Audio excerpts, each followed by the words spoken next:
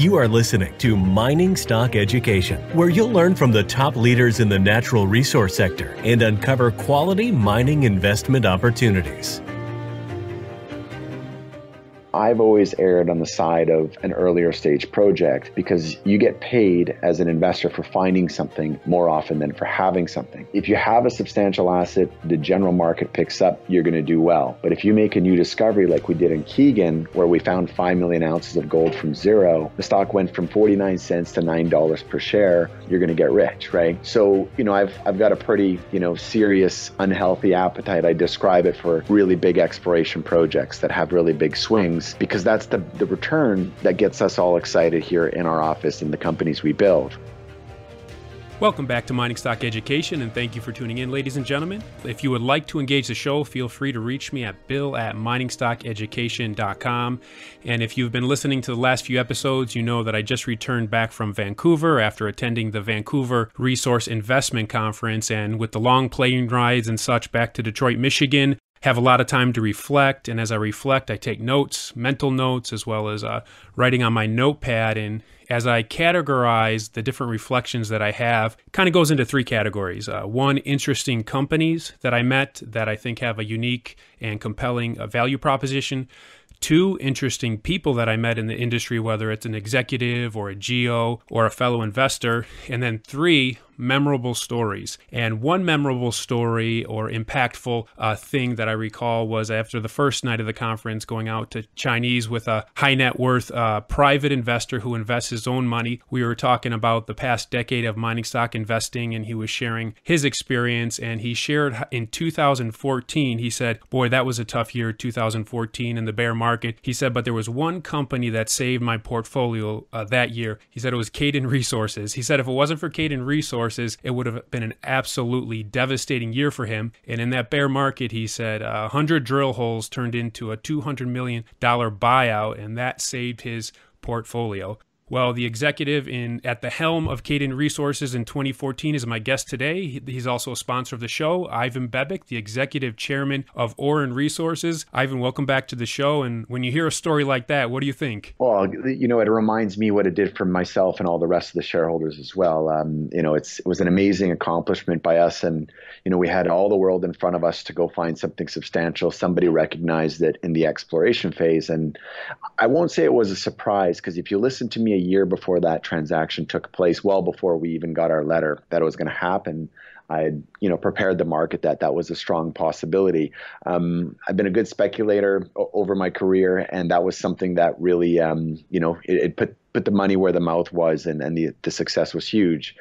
From that, I think outside of being proud of an accomplishment like that, reinvesting a lot of that capital and going to try and find something bigger has been a really fun road. And that's kind of what got us here today. Can you talk about how you, as a mining entrepreneur, look at maximizing, monetizing assets? Because as a private investor, when I've researched companies, there's executives out there that are in charge of 5 million ounces plus gold deposits that seem to have been stagnant for a decade or decades on end.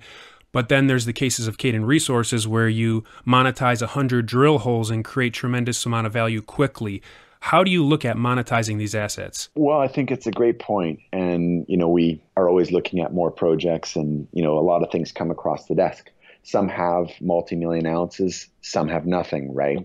And they're early stage. And I've always erred on the side of an earlier stage project because you get paid as an investor for finding something more often than for having something, right? If you have a substantial asset, the general market picks up, you're going to do well. But if you make a new discovery like we did in Keegan, where we found 5 million ounces of gold from zero, the stock went from 49 cents to $9 per share, you're going to get rich, right? So, I've got a pretty, serious, unhealthy appetite. I describe it for really big exploration projects that have really big swings, because that's the return that gets us all excited here in our office in the companies we build, right? Would we like to have a few billion tons of copper? Would we like to have 5 or 10 million ounces of gold to start with that could become 20 or 30 million ounces of gold? Absolutely. But those don't exist anymore. You don't find those. And if you do, generally, you're finding them with a lot of hair on them. There's either metallurgical issues, community issues, or variability issues in the grade. It's a lot easier to get paid for something new, if you can find something new where you don't know any of that. And that's where the joy comes. So when we talk about monetizing investments for investors, and we're large investors in our own company, we're big shareholders, and we've bought a lot of, I personally have bought a lot of our own stock in the open market. What we look at is, how could we find something big enough to move the needle much further than we have previously? And discovery is the true way there, and is frankly going to be the future of all major resource returns on resource investments. It's going to be through discovery. So that's what really gets us excited. What is the key determining factor from a management perspective, though? And as I've analyzed this, I've kind of come up with, it's almost like, is it entrepreneurial zeal, where you don't have all the skills yourself, but you bring together the money and the people to make it happen? I think there's those two elements are most certainly the key ingredients of anything that we do this way. But the third element, besides, putting those together, is you have to be able to share the opportunity in generalist terms. And I think a lot of guys have the science figured out and the facts figured out, but a lot of guys or companies are missing, the communication skills to really show the opportunity and tell the story. And I think that, there's two ways to win in this business, and they both resolve in a major discovery. But if you tell the world what you're excited about and you show everybody why you're so excited about it, I think you're going to get a lot more of an audience, and you might have, a better share price following. In terms of, if you go out there and make the best discovery as a very scientific person, but you haven't told many people about it because you're waiting till the discovery's there, you're probably not going to get nowhere near the performance of the person that shared his speculations. So having the courage to share your speculations on a world stage, because you're going to get judged by them, the ones that work or don't work, is something that we carry as well. A good friend of mine and a fund manager I sat with during this conference here, and there's always a debate of what's more important. Is it the money or is it the metal, right? And, if we look at that equation, it comes right down the middle. I mean, the money has to come before the metal, or else you can't find the metal. But in any good team that you see around the industry, you need to have a balance. It's a 50-50, because the money guys and the market side of it cannot promote something if it's not there, and the geologists cannot drill and find something if they don't have money. So I think balance is the most important word out of our group, out of what we achieve. And, looking at Auryn specifically now and what we're doing here, we offer something that nobody's offering investors in this entire business, and that's a high degree of optionality. If you listen to my presentation at the conference, we talked about potentially spinning our company into 3 different companies. That's something we need some more validation from one of our projects before we'll pull the trigger on that. But imagine that as a shareholder. We're about to go into a bull market. We have some really exciting opportunities both north and south of the equator. And if we can divide 1 share into 3 shares somehow going into a bull market and make 1 or 2 or possibly 3 major discoveries or monetizing events, I don't hear of any other juniors in the entire marketplace that has that kind of opportunity in front of them, with the quality and depth of technical team that's behind it, or the maturity in the projects. And when I refer to maturity, we've spent a lot of money getting to where we are now. And these are mature projects, final stages of drill permitting at Sombrero. We will have drill permits, we anticipate, by the end of the year for Curibaya. And these 2 projects are really taking shape. And, outside of them just being some great area to go explore, they sit on 2 of the most prolific mining belts, arguably in the world, but in Peru for sure. Ivan, you articulate the potential so well, like you said, and that's one of the key things that's missing from a lot of the executives that do present at these conferences. But when you articulate so well and you lay out the potential so well, you kind of do put a target on your own chest, because we can't control everything, and sometimes timelines don't work out or things don't progress the way we would want. So when you get to that place, and maybe there's internal conflicts, as any organization has, and then you have to deal with not only what's going on internally, but you have externally the investors giving you a call too and asking questions and questioning, when will this point be reached?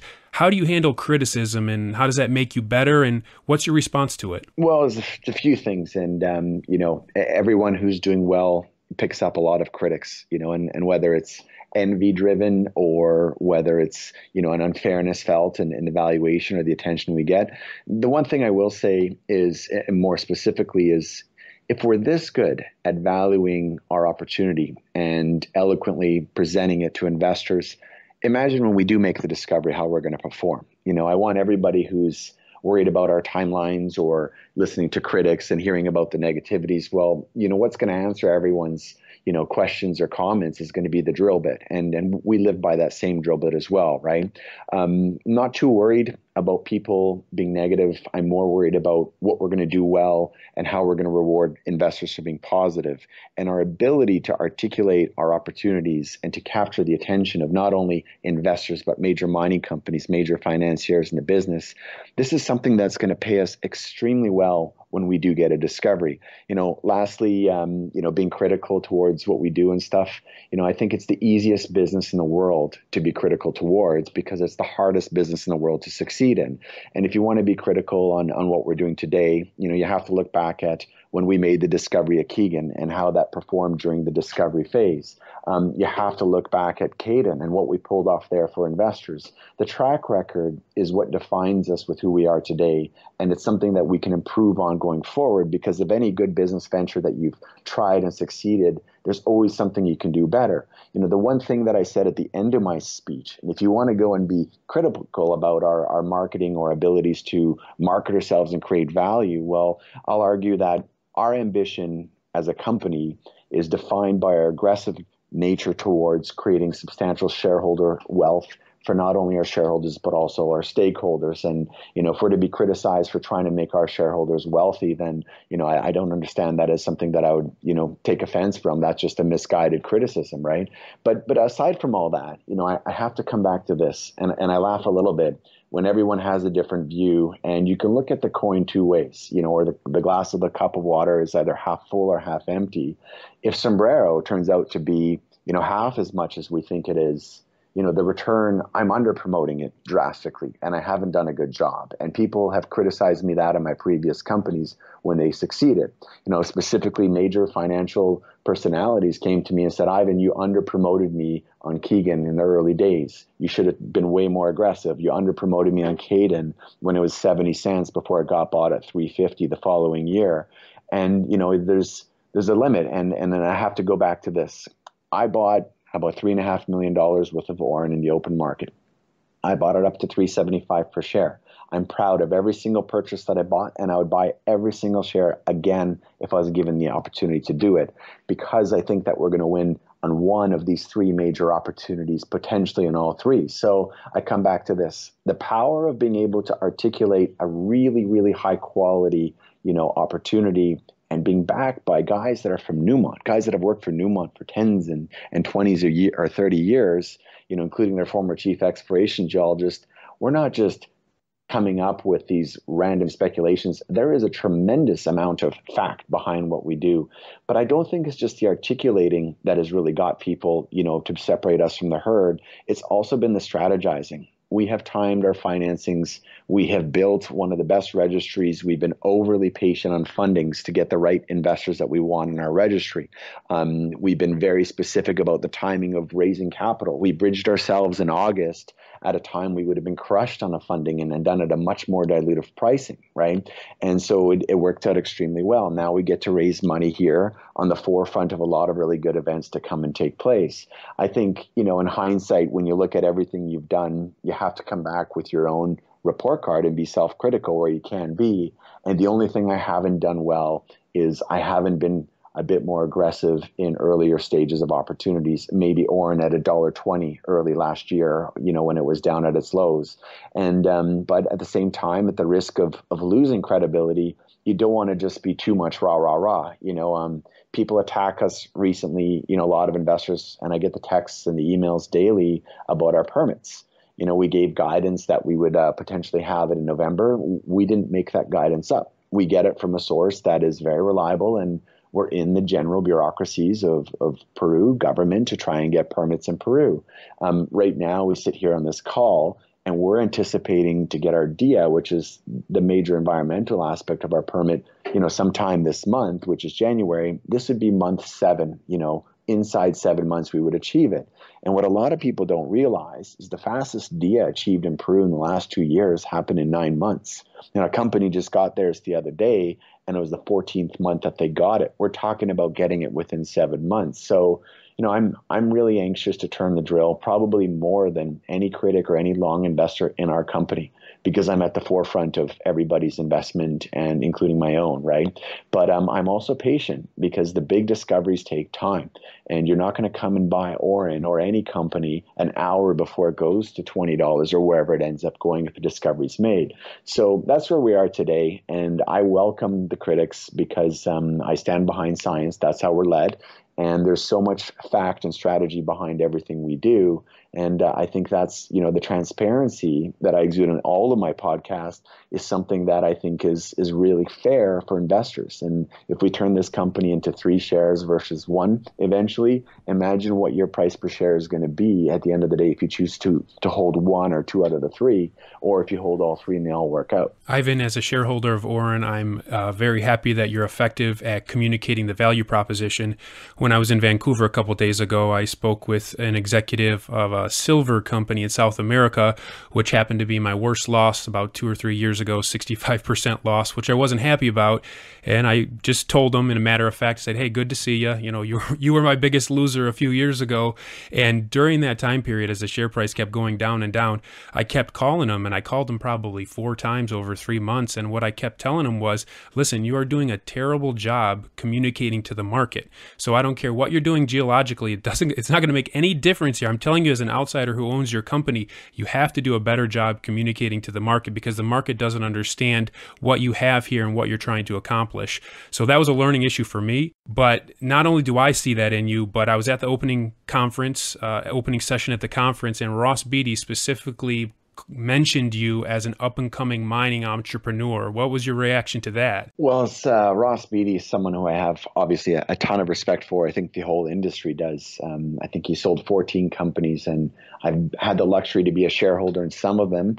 And I started to get to know Ross right before the sale of Cayden to Agnico. And Ross gave me some incredible advice, and since then he's been a shareholder, but he's always been very generous with his time when I have real serious questions to ask, right? And the first thing I do when I step into the next plan for our company, I put on the humble hat and I go look to people who've done this at a capacity much larger than me, much smarter than I would know without the experience, and I listen. And Ross is someone that I've been trying to earn his respect for some time because he is one of the most humble billionaires in space, and he's done it right as many or more times than everyone else. And getting his accolade was truly, not only is it inspiring, for me as an executive to get it from somebody like that, but I do know his filter is really, really harsh, and he picks very few people to kind of perform that way. But it makes me want to work harder. Makes me want to work 10 times harder than I was working yesterday. And if you know me well, I really don't stop. I kind of go 14, 16 hours a day. I get text messages at 2 a.m. that I somehow respond to in Europe or overseas, right? And so it just doesn't stop, but it's awesome to get it. And I'm very, very appreciative. And Ross is a mentor of sorts, and he's been incredibly great and generous with his advice. So, to get that kind of respect for him, I think not only for me personally, but more importantly, I know he mentioned Auryn in that comment. I think that's a really big accolade for what we're up to. And it kind of validates what we talked about at the beginning of this interview, the multiple opportunities that could come out of a portfolio like this where some real money was spent and it's led by really good science. So hopefully, Ross continues to be an investor, becomes a bigger one, and we can go and deliver a huge win. There's nothing more I'd want to do for somebody like that in our company. And your big target now is the Sombrero project in Peru. You had a press release about that on the 17th of January, stating that you confirmed the age of mineralization, the mineralizing intrusives at Sombrero. Now, this was a more geologically dense press release, so some of us non-geologically trained investors might not have grasped the full meaning of this, but I understand you had a very positive response from the majors. It's something that when you're in the science business, exploration is science, right? You're going to have some science press releases once in a while. And we put this press release out on Friday. The reaction was incredibly positive. Several people reached out to us in the technical world with impressive reactions. They were shocked. And you have to ask yourself, from a non-technical perspective, I'll try and summarize it real simple. Sombrero is called sombrero, which means hat in Spanish, because most of Sombrero is covered by a thin layer of volcanic rock. A volcano erupted, ashes on the rocks. You can't see a lot of the rocks underneath it, right? And the success we've had to date and the kind of we'll call it the tip of the iceberg, has been these erosional windows where you get to go and sample 109 meters of 0.7 on surface, so 232 meters of 0.5.5% copper equivalent. Those kind of samples are rare to see in most systems, and you're getting small windows. You're not sampling where you want to sample, just where Mother Nature has eroded some small windows. But these are all created by an event scientifically, and that event and when it occurred is very paramount in not only just this part of Peru, but several parts of Peru or South America where these events occurred. And it's the Eocene age date that we've announced we discovered that we have. All the intrusions we can't see, the 80% of the ground that we can't sample on surface, now it falls into the category of being in the same event that made all those major mines next door. So it's the most paramount reason of why Sombrero exists as an opportunity. A lot of people said I'd mentioned it in interviews previously that the age is the same, and a lot of people on the generalist side were like, we knew that. But putting out the science, when you have a tremendous amount of corporates or majors looking at your opportunity, having them all being aware of that at the same time is I think something paramount, because it's a very important factor, and it has the actual science and facts versus an executive going out there and talking about it. So the outcome was incredibly positive from what happened from that press release. The market may have missed it. They may have been frustrated by it. We're all waiting for the DIA. The DIA is imminent. I mean, it could be this week, it could be next week, but it's in the final stages, and it's still on track to come pretty quickly. But everything that we've done, every press release that we make, besides reporting the news of what's happening that we're excited about, comes with great strategy. And that's all I want everyone to think about. We are being extremely strategic, not only with the accommodation of potential corporate interests down the road or the accommodation of major shareholders, but most importantly, everything has been set up so that we could perform aggressively well with massive premiums if we make these world-class discoveries. Something that I haven't talked too much about, and I'm surprised, and maybe you have more questions in this interview to ask about it, is Curibaya. We put out these amazing silver numbers that we don't still know what to make of them, or we're learning quickly, but the world didn't know what to make of them. A couple guys familiar with the silver world have approached me and said they're even better than other silver things that are getting a lot of attention right now. 8 kilos silver, 3 kilos silver, 14 kilos silver, numerous samples that are running in the multi-kilo silver of a big area. What we're doing and what we have been doing is we've been sampling and working on the ground and mapping continuously since the middle of January. We started a few weeks ago, and a lot of news to come out of Curibaya. I think that the system's a lot bigger. There are a lot more aspects to it that are a lot more fundamentally key and critical towards it being a pretty robust big system that I think the market's going to see. We're waiting on a bunch of samples. I don't know the results. I wouldn't forward chat of those results, but seeing a lot of diatrims, boiling points, a lot of textures that are, major factors in a lot of major deposits. We're finding more and more, and it's expanding. So I think that Curibaya is going to come out, in the next few weeks, probably between now and PDAC. You'll probably see some more news on it, and it's going to be really standalone. It's going to be comparatively exciting as Sombrero is, and it's on a world-class epithermal porphyry belt. So again, the address is right. The grade is astounding. And, I think getting it to where it is now, we're so lucky as a company to have that as another, potential tier one swing in our portfolio. But expect a lot more out of us in Curibaya. I most certainly do, based on what I'm hearing from the field. To advance Curibaya as well as your other projects, you need money, and you just announced that you raised $10 million. Can you tell anything more that's not in the press release to us regarding this? Oh, you know what? The financing was, we were very specific, and we raised $10 million of our own money last year. When I say our own money, close shareholders and or family members have done the financings, right? And we're apprehensive about bringing a lot of shareholders into the larger transactions that we're not aware of, we don't know, because we're trying to maintain a certain level of core investors that would allow us to execute on various parts of our strategy going forward, which include the consideration of a spinco, or if we do make a big discovery, if there's a major mining company that wants to bid it early, we want to be able to hold on to it to make sure we monetize it well. This funding was fully placed when we announced it, and it gives us 18 months of working capital, which is pretty substantial. It doesn't include a specific drilling budget in it, but we're not too worried about that because once we have the drill permit in hand, I mean, that's the easiest money to get, and it's the easiest to get a better premium for that as you're about to turn drills. So, a lot of marquee investors is what I told the world we were looking for to put in this placement.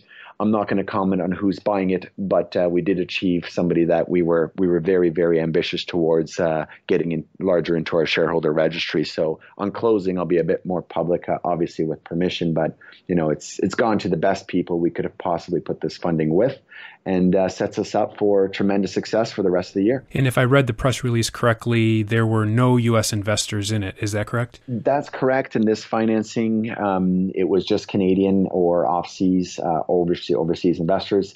The second thing we did, Bill, we had that bridge loan, and that now is convertible. That is a very specific adjustment to the loan that will, remove the debt burden that was on the company that might have been giving us a bit of a discount. And so we think the bridge loan will likely convert here in the near future, and then we're off to drilling on a few things. And if we do decide to split the company in a few months, once we get some more information out of Curibaya, we most certainly have enough capital for each entity to survive for 12 to 18 months with this raise. So the optionality it's given us, on a corporate basis is substantial, but also the work we're going to be able to deliver to the market and the fact that it takes us kind of away from the needing money kind of category. So I anticipate there to be, a much different reaction to our share price on the back of the funding, as well as the receiving of more permitting news, specifically the DIA, hopefully imminently, and more news out of Curibaya. So look forward to a lot of news. And, the funding's out of the way. We got a really good group of investors. And, I think that will reflect in our share price going forward. Ivan, in our last interview, we talked about shorting junior mining stocks and specifically how shorting has affected Auryn. I'm curious, if you do split the company into three, how would that affect those that short the stock? Well, I've never shorted a company before, Bill, and I'm an optimist, and I always look for how companies can succeed. So I don't know the exact mechanics, but I think a few things. We've needed money for some time. It's been communicated to me that there's a heavy short position on the company. When does it cover? What's going to trigger it? I most certainly don't know, but at some point it will have to be covered. If we do make the decision to go ahead with the SpinCo and do that, I don't think you can deliver the SpinCo shares. You would be forced probably to cover prior, but I don't know too much about it. All I know is that we're going to perform incredibly well with our projects, and I think the financing being out of the way, it takes away the potential shorting that people would do looking for a funding, and where and when do they cover? I think we'll all see it in the share price at some given time. The only thing I'll say that's changed considerably is the catalyst that will drive our share price have become a lot closer to us now, and I think you'll see steady news resume in our company.